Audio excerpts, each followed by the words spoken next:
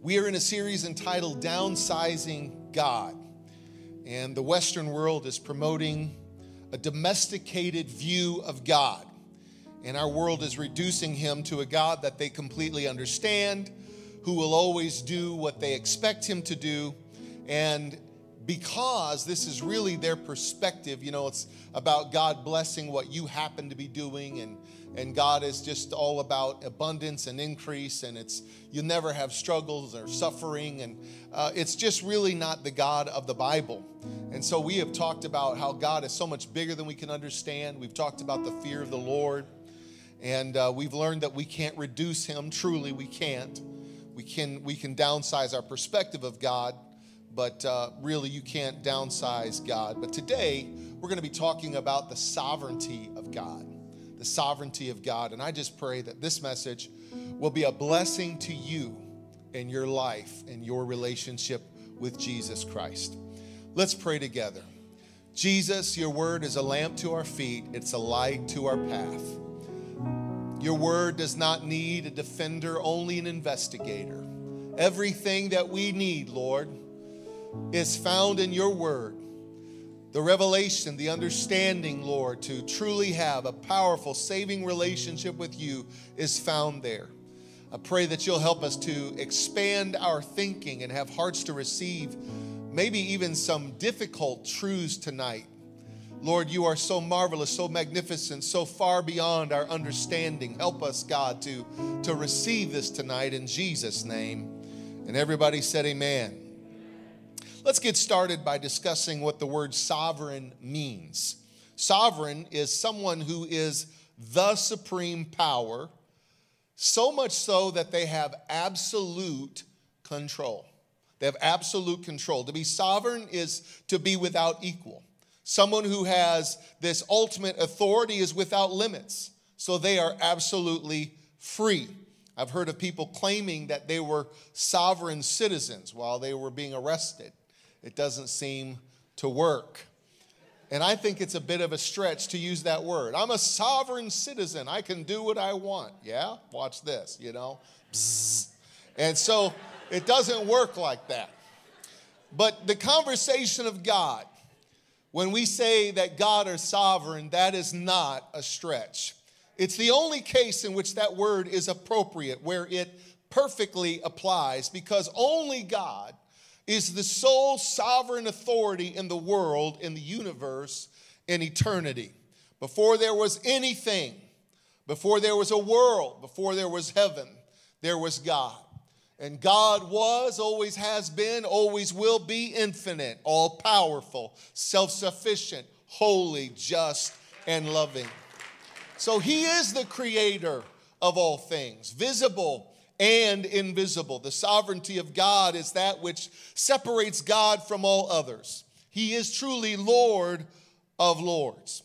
He is king above all kings. And the Bible says that there's no end to the increase of his government.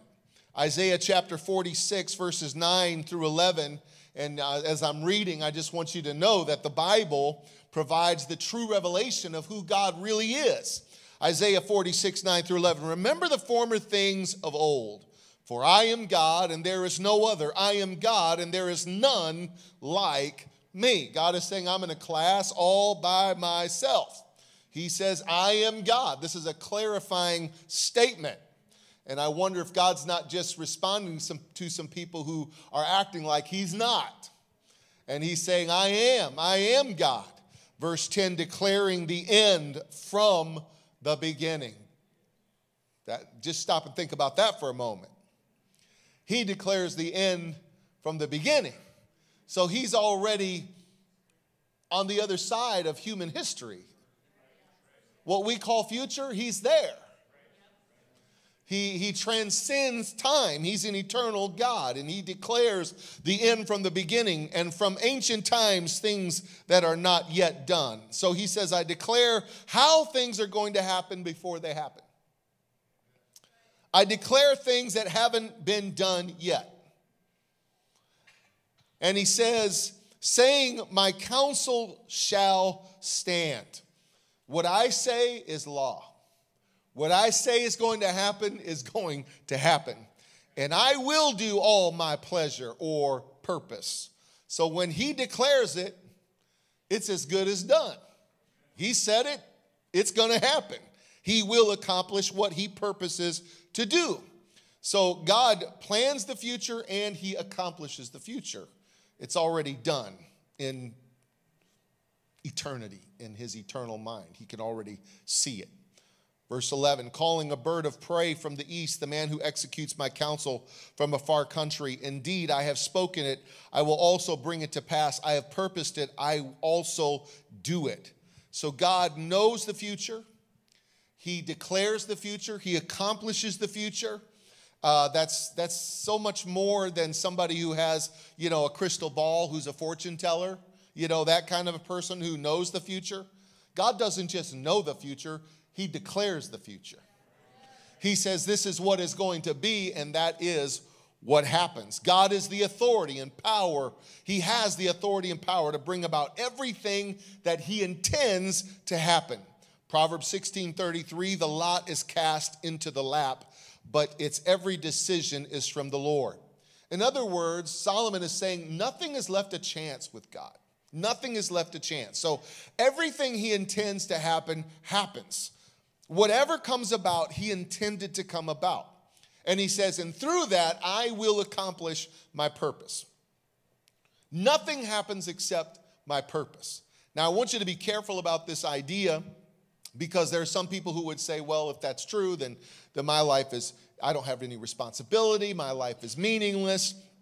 But that's not true, and we'll get into this a little bit later. But your eternity hangs on your submission to this God who is sovereign. Because he gives you the ability to kind of, if you want to just run roughshod and say, you know what, I want to be a sovereign citizen. I want to do my own thing. God will allow you to do your own thing. But your eternity hangs on the fact that you have to choose who you're going to serve. Now, God is sovereign. He's sovereign over nature. That's a good thing to know tonight. Psalm 147, verse 9, sing to the Lord with thanksgiving, sing praises on the harp to our God, who covers the heavens with clouds, who prepares rain for the earth, who makes grass to grow on the mountains. He gives to the beast its food, and to the young ravens that cry.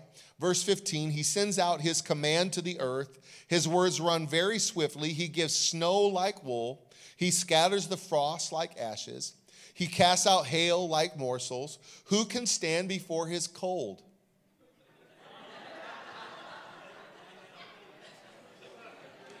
And the church said amen.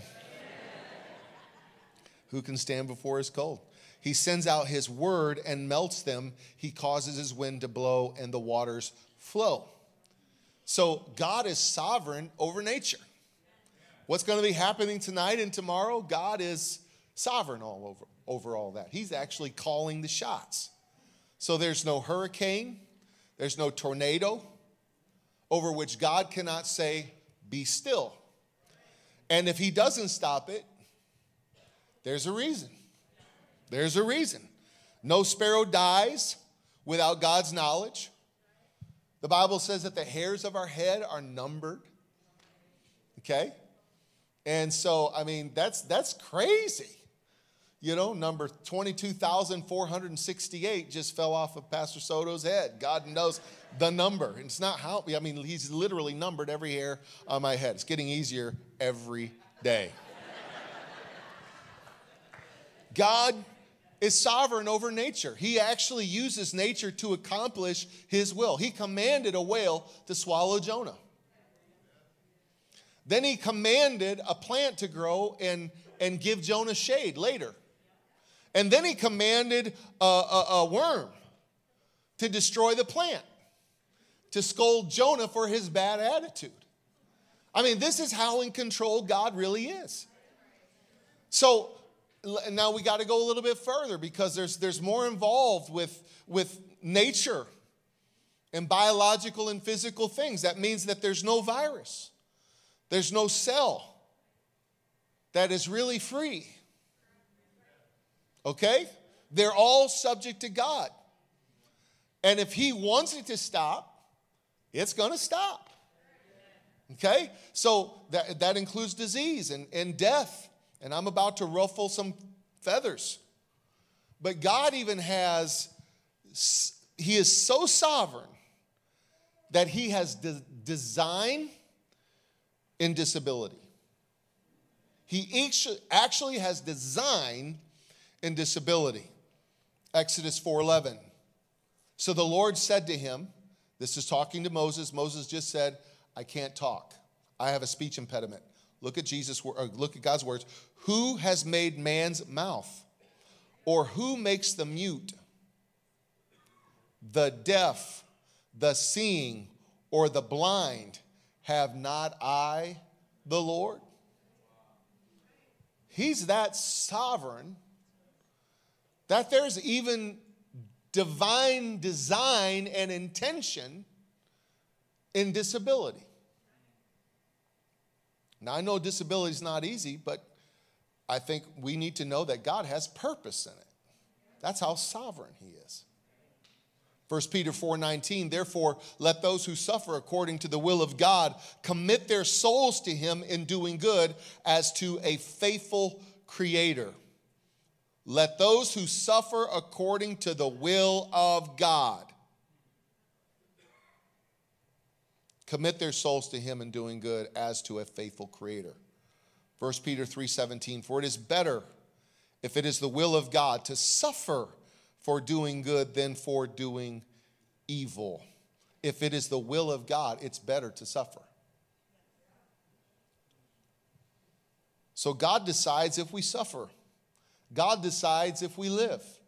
God decides if we die. Deuteronomy 32:39. Now see that I, even I am he, and there is no God besides me. I kill and make alive. I wound and I heal. Nor is there any who can deliver from my hand. I'm talking to you about a big God. Not a domesticated God, but a God who is truly Lord over all, over everything. And this is why James instructs us in James chapter 4, come now, you who say today or tomorrow we will go to such and such a city, spend a year there, buy and sell and make a profit, whereas you do not know what will happen tomorrow. For what is your life? It is even a vapor that appears for a little time and then vanishes away. Instead, you ought to say, if the Lord wills, we shall live and do this or that. So we are supposed to live our lives understanding that God is sovereign.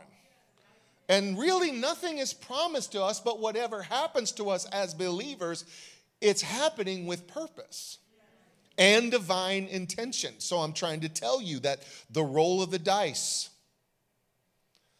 the decision of a dictator, the death of the bird, the death of a star, when the moment the caterpillar wraps itself in a cocoon, the suffering of saints, the disabilities, the catastrophe, God is sovereign over it all. God is sovereign over all the affairs of mankind. Daniel 2:21, and he changes the times and the seasons. He removes kings and raises up kings. He gives wisdom to the wise and knowledge to those who have understanding. Who's really in charge? God's in charge. You may not like who gets elected, but at the end of the day, you just need to know God's in charge. He's the one who sets up. He's the one who takes down. Proverbs 21:1, the king's heart is in the hand of the Lord. Like the rivers of water, he turns it wherever he wishes. Remember, God hardened Pharaoh's heart? Pharaoh didn't have a chance. God hardened his heart. And God used this dictator to bring about a deliverance for the Hebrew people. Psalms 33:10, the Lord brings the counsel of the nations to nothing. He makes the plans of the people of no effect. The counsel of the Lord stands forever, the plans of his heart to all generations. So the UN can meet all they want to. and Putin can declare war, and the United States Capitol, whatever happens there, decisions and legislations and laws, people can do whatever they want to do, but at the end of the day, we are at the beck of God and the call of God. Amen. God is over all the affairs of men. We wouldn't even have a Savior if God wasn't sovereign over the affairs of men. Acts 4:27 and 28, for truly against your holy servant Jesus, whom you anointed, both Herod and Pontius Pilate, with the Gentiles and the people of Israel, were gathered together to do whatever your hand and your purpose determined before to be done. Herod and Pontius Pilate, they were just doing God's bidding. That's what was happening. And so we see the worst in the human condition when this sinless man is framed. And there's this mock trial, a trial. Jesus, who was sinless, blameless, was crucified.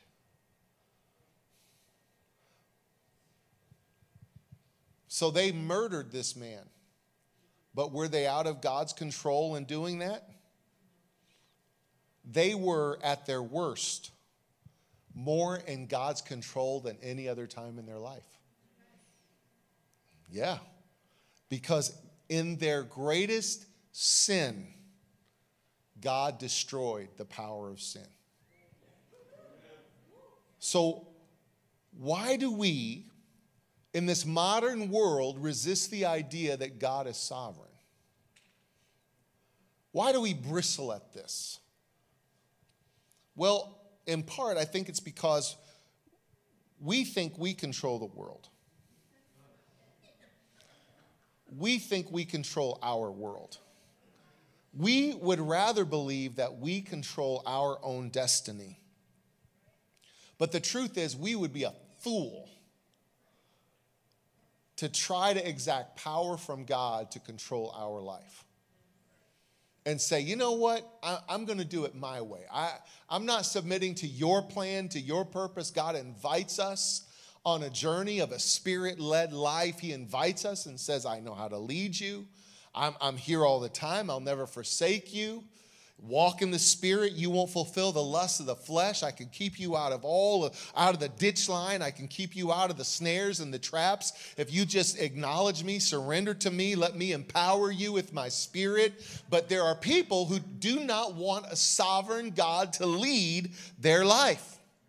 And it's crazy because He's infinite, but we are finite. He has all knowledge, and we've got just a little pinhole of the picture of what things are really all about. Okay? I don't want to be that person. I saw a hilarious video. There's a picture of a boy. He's sitting in the back seat. He is crying.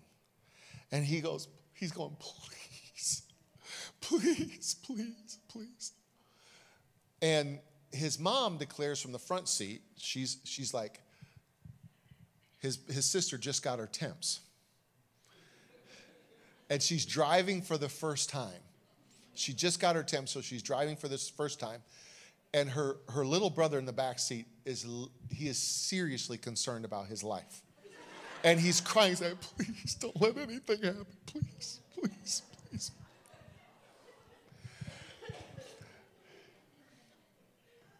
Is God Lord over your life? Are you, if you're the one who's so smart and you got so much going on that you're not submitted to His Word and His Spirit and you're doing your own thing, I feel sorry for you. You ought to be crying like that boy in the back seat because you don't know how to drive in this world. But there is a God who has all knowledge and power, who's just waiting for an invitation from you to say, Lord, be Lord over my life. This whole world spins because of your command. Everything that's happening in nature, God, you've got it all going on. You oversee kings and you oversee kingdoms. Who am I to rebel against the leadership of God? the serpent tempted Eve into thinking that God imposing his will on her was unfair. He got Eve to think that God's house rules were unfair. And we know that there's a certain element of human pride in that, where we think, I can do better than God. When you choose a substance over God and his spirit, when you choose a substance in your life over God and his spirit, and you say, God, you don't have the power to direct my life, but I trust this substance to give me the peace and tranquility that I need. That is a trick of the enemy to tell you, God, I reject your house rules. I'm going to make up my own rules. I can be like God. I can bring my own peace. I can manufacture my own soundness of mind. Just that one gaze at pornography, that one toke on a joint, whatever it is that we turn to. And this is the thing that we're asking to do for us that only God can do for us. You're saying, I can be sovereign. And you have this illusion that you're in control of your life. I've heard somebody say this recently, not from our church, but it's just kind of a thing people say. I'm going to bet on myself. I'm going to bet on myself. In other words, I'm just going to make, the investment's going to be in me because I'm the person ultimately who's in charge. So I've got to resource me and prioritize me because I'm the key to unlocking my future. I'm going to bet on myself. Oh, you like to play the lottery. You're going to bet on yourself. Do you want to know what the odds are for that? You step into eternity betting on or believing on yourself, you have 0.0% chance betting on yourself. What do you know about what is beyond the veil of this life? What do you really know? What life raft can you build to ride the seas of eternity? What shelter will you build for your soul to live in the habitat of heaven? You really have the capability of doing that? I'm trying to help somebody to understand we serve a big God who is worthy of our trust. We got to stop doing our own thing. We got to start saying, Lord, you are sovereign. You've got it. I can trust you. I can put my life in your hands. Are you writing your own orientation manual for the second after you breathe your last breath? You got that all figured out? I can tell you, I don't have it figured out. I need God. I need God. There are many ways that God reveals his sovereignty. First of all, God reveals himself and his sovereignty in the Bible through titles. I don't have time to get into all of this, but the Bible, he's the master builder. He's the chief cornerstone. He's the King of Kings. He's the Lord of Lords. He's Alpha and Omega. He reveals himself as absolute ruler through his titles. God reveals himself and his sovereignty in the Bible through his promises. He makes promises nobody else can make. Like Romans 8:28, and we know that all things work together for good to those who love God, to those who are called according to his purpose. That's a big promise. That's a big promise. God is literally saying there's not a loss, there's not a betrayal, there's not a crisis that is either decreed by God or allowed by God. I'm talking about believers. For believers, whatever is allowed or decreed will work for ultimate good. A promise that could only be made by a sovereign God. Nobody else can make that promise.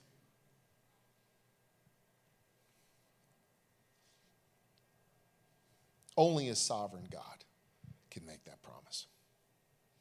Look at this promise. This reveals the sovereignty of God. Philippians 2:10, that at the name of Jesus, every knee should bow, of those in heaven and of those on earth and of those under the earth, and that every tongue should confess that Jesus Christ is Lord, to the glory of God the Father. That's saying, I'm God all by myself. And there's going to be a point in time when every tongue will confess it. Every knee will bow. Everyone will know. There will be no debate. There will be no skeptics. There will be no critics. There will be no atheists. Everyone will know absolutely with total certainty that I am God. God reveals himself and his sovereignty in the Bible through prophecy. Prophecy. Daniel chapter 2, God promised kingdoms that would occur before it ever happened. I don't have time to get into it. Many of you would know about, Nebuchadnezzar's dream and the image that he dreamed about and that foretold the Babylonian Empire would be overthrown by the Medo-Persian Empire, and the Medo-Persians would be conquered by the Greek Empire, followed by the Roman Empire, and God gives specific prophecy about nations, empires that would rise, empires that would fall. So specific is this prophecy that some critics even say there's no way that Daniel could have been written at that time. It was written after. But historians know that is not plausible. There's too much evidence regarding Daniel living in that time period. Isaiah 44, 6-8, thus says the Lord, the King of Israel and his Redeemer, the Lord of hosts. I am the first, I am the last. Beside me there is no God. And who can proclaim or prophesy as I do? Then let him declare it and set it in order for me. Since I appointed the ancient people and the things that are coming and shall come, let them show these to them. He's talking about everybody you think is God, Baal, whoever else you worship. Have them talk about what's going to happen. If your God is so big, have them prophesy.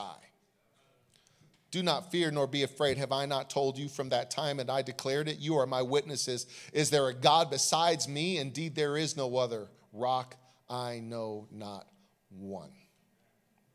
We know that the sovereignty of God is revealed through Jesus Christ. Galatians 4:4, but when the fullness of time had come, God sent forth his son, born of a woman, born under the law, to redeem those who were under the law, that we might receive the adoption as sons. In other words, God orchestrated everything at the appropriate time. When the fullness of time had come, Jesus was born. It was a supernatural birth. We're talking about sovereignty here. Look at Jesus. It tells us there is a sovereign, all-powerful God. Jesus, who is the image of the invisible God. Jesus, who is God manifested in flesh, said this of himself, most assuredly, I say to you, before Abraham was, I am.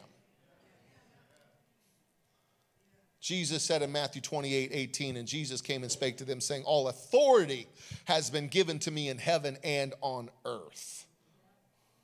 Jesus says in the scripture, I am the way, the truth, and the life. No one comes to the Father except through me. Revelation 19, verses 11 through 16. Now I saw heaven open, and behold, a white horse, and he who sat on him was called Faithful and True, and in righteousness he judges and makes war. Verse 16, and he has on his robe and on his thigh a name written, King of Kings and Lord of Lords. Jesus is the image of the invisible God, gives us a picture of the sovereignty of Almighty God. Now God, this is where I feel like if there's application time, I'm saying things, I'm trying to build your faith, I'm trying to reinforce the truth, textually support it. But if there's some take-home value to my message, it's in these next few moments. God reveals his sovereignty by redeeming the pain in our lives. In the book of Genesis unpacks some very core things in our understanding that we'll need in our Christian belief system, in our biblical worldview. Genesis starts it. And so we have these core doctrines of the Creator, the core doctrine of the fall of man. We see that initial judgment in the flood. We see how new races came into being, how God chose Abraham, had a chosen people, and we learn about the patriarchs. But the last 13 chapters are about Joseph. I mean, if you read the book of Genesis and you're looking at like the timeline of human history, it's like, I mean, we're getting through a lot of history in Genesis. But then it slows down to a snail's pace to unpack one life and to reveal one doctrinal truth that every believer needs to know, and that God is sovereign enough to redeem the worst thing that's ever happened in your life.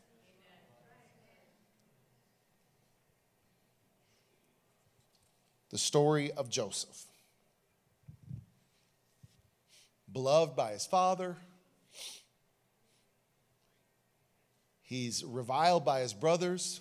Not anything that he's really done, but his father has created a rival culture in his own home. Joseph is a great young man. He's treated differently than his brothers. Joseph has a dream. It came from God, who is sovereign. If he speaks it, it's going to come to pass. And essentially, Joseph receives this word from God through a dream that he is going to be greater than his brothers and even his father. That at some point, they're going to bow and revere him. And Joseph doesn't have the emotional intelligence to keep his mouth shut because there's a rival culture already. There's already trouble brewing. And he pushes his brothers over the edge with this declaration that he's had this dream. And they conspire, and they were going to kill him first, but then they saw an opportunity to make money, and they sold him into slavery. And he sold to Potiphar. And so now Joseph has no rights. There's no way for him to advocate for himself. There's no way for him to provide for himself. He's entirely at the mercy of a master. But Joseph is an excellent, good man who loves God. And he wins the confidence of Potiphar to the point that he just goes up through the ranks to the point that really he is number 2 over in Potiphar's house. And he oversees all the affairs of Potiphar's house, and Potiphar's house is blessed. And Potiphar's wife begins to lust after Joseph. I'm sure he was good looking. He had it all going on. Maybe they didn't have a great marriage. I don't know what the deal was, but she went after Joseph. And Joseph did not want to commit sin against Potiphar or God. And so he ran out. She grabbed a hold of his coat and he shook out of it and he ran away. And she didn't appreciate that. And so she lied and told Potiphar that Joseph tried to have his way with her, tried to force himself on her. Of course, I don't think Potiphar believed her. If Potiphar believed her, he would have had Joseph killed. There is no legal system for slaves in that culture. But to save face for his wife, he has him thrown into prison. And it's just like a huge downward step. He just had some momentum going, and now he's in prison. And he's essentially, he's forgotten for years. But he wins the confidence of jailers, and he becomes a leader among those who are incarcerated. And I don't have time to tell you the whole story, but if you think about God's sovereignty, imagine the most powerful man in the world having a dream. And he cannot figure out what this dream means, but he knows their significance. And he threatens everybody around him, says, I got to know what this is all about. Somebody better tell me what this is about. And Joseph, who had been incarcerated with 2 of Pharaoh's servants. One of the servants died in prison, was hung, and then the other one was returned back to Pharaoh's house. And this man, upon hearing that there was a need for an interpreter, remembered Joseph, because Joseph had interpreted his dream. And he says, I know somebody who can interpret your dream. And in one day, Joseph leaves the prison and walks into the palace. It changes everything. Joseph's dream is absolutely right. His dream, the interpretation, I should say, of the dream, saves Egypt in a 7-year famine and many other countries. And Pharaoh becomes insanely rich because he saved the spoils. He saved the crops for this time, and he had enough to even share with other countries, and I'm sure he was selling it at a premium. But because of that, Joseph's own family and brothers, they are affected by this, and so they hear that there's food in Egypt, and they're led before their brother who they betrayed. Joseph knows who they are. They don't know who he is. And there is this recovery of their relationship. He forgives them. And so their relationship allows them to have the favor of Pharaoh. They're given a special land, the land of Goshen. They prosper there. They grow there. After some time, Joseph's father passes away, and Joseph's brothers are afraid. They're like, he didn't kill us because of our dad, but now he's going to kill us. And so Joseph's coming back home after burying his father, and they sent messengers and said, Dad had one last request, and that is that you don't do anything bad to us. And Joseph's just like shaking his head. This is pitiful, guys. You don't understand. It's over. I don't have any ill will towards you. And look what he says. We always go to verse 20, but look at verse 19. Joseph said to them, do not be afraid, for am I in the place of God? He's like, this isn't about me. This is about God. I'm not going to judge you. God's responsible for everything that's happened here. But as for you, you meant evil against me, but God meant it for good, in order to bring it about as it is this day, to save many people alive. Now, therefore, do not be afraid. I will provide for you and your little ones and be comforted. And he comforted them and spoke kindly to them. Joseph realized all that pain and all that difficulty, that God sent him there to save Israel. God sent him there to save his family. And he said, guys, you meant it for evil, but God meant it for good. Now, the reason why I'm going here with the last couple minutes that I have is because I know that sometimes I and you wonder at the sovereignty of God. And God's plan and purpose is not obvious. And some of the things that have happened to you, might have happened to me, or you've seen happen to somebody else, was unexplainable. But all I can say is this: no matter what has happened in your life, no matter how unfair, no matter how painful, no matter how deep the wounds are in your heart, no matter the abuse, if you will submit to God, if you will submit your life to God, you will be able to say about those things, Satan, you meant it for evil, but God is going to make it for good. And I'm gonna wait around long enough, and I'm gonna be faithful long enough to see God bring good out of this pain in my life.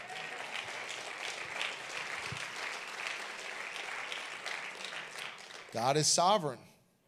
Do you trust that? Do you believe that? Do you believe what the Bible says about the sovereignty of God? Do you believe it enough to trust him and not yourself and your inventions and your vices to give you peace of mind? Or are you just going to do your own thing and build your own life raft for eternity? God is sovereign. And I believe as the musicians come, we have a responsibility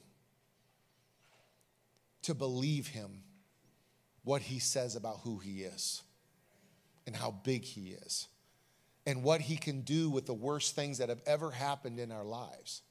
We need to believe that. And then we need to obey what he tells us to do. Take him at his word. So God is sovereign, but there's an appropriate response to that as human beings with a free will.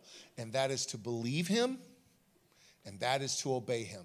And if you don't obey him, and you're doing your own thing, you have downsized God. And you're saying he is not who he says he is and declares himself to be. Because if you believed it, you would trust him. Would you stand with me?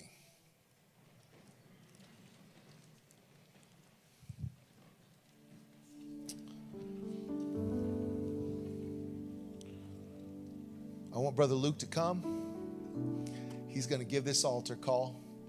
I think each and every one of us need to take some time to stand in the presence of an amazing, omnipotent, powerful God.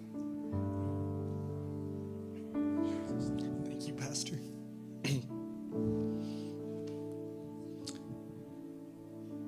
It's our custom here at ATC to come forward and respond to the preaching of the word. You know, it's not very difficult to find his sovereignty all throughout Scripture.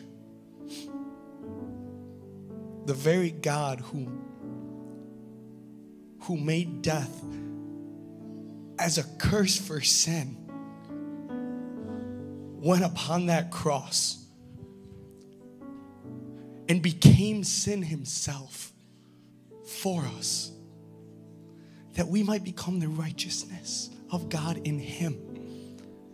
And God said, I'm going to trade places with you because I'm so sovereign. The very thing that is supposed to hold me down, I'm going to endure. And not only am I going to endure, but I'm going to overcome it. Because death, where is your sting? Grave, where is your victory? You've been conquered by the risen King. So yes, he did make death. In his sovereignty, he also overcame it. And he gave that power to us, that we too can overcome death, and that we can overcome everything that stands in our way, because we serve a sovereign God. God, I ask that we can just tap into the supernatural tonight, that we can just tap into this place right now, God. God, because you're here. Because you're here, God. And when you're here, the supernatural is birthed. The supernatural comes forth. God, you're here because you want to be here. You want to mend the broken heart. You want to heal the hurting. You want to heal all those who are going through pain and don't know how we can get through it. But we know you're a sovereign God, because the genuine, authentic, true, living God is in this room right now. And you can tap into him right now. You can get a hold of him right now. You can reach the sovereign God right now. If you're just willing to let him be the sovereign God in your life. In Jesus' name.